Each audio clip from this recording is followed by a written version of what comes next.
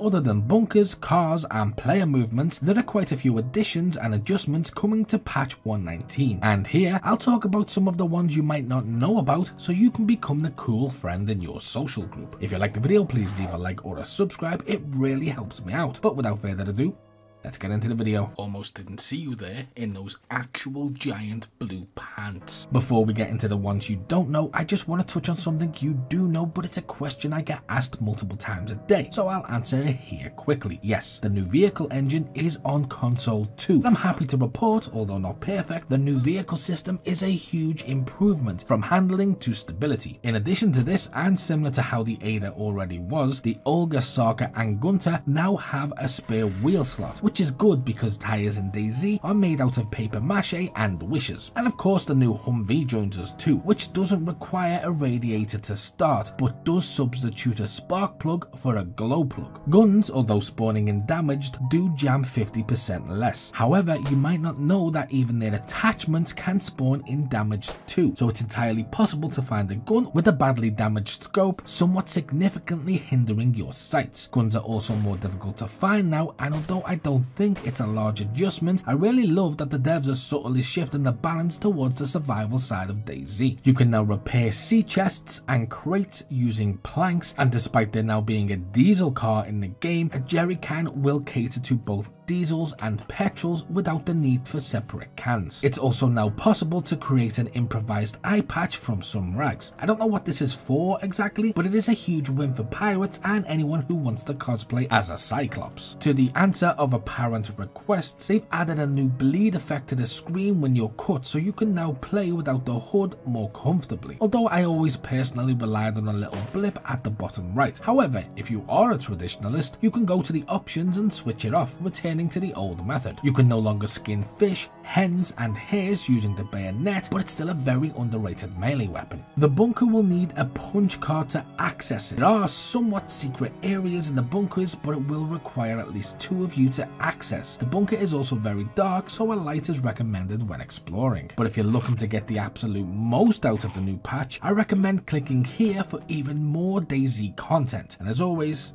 until next time.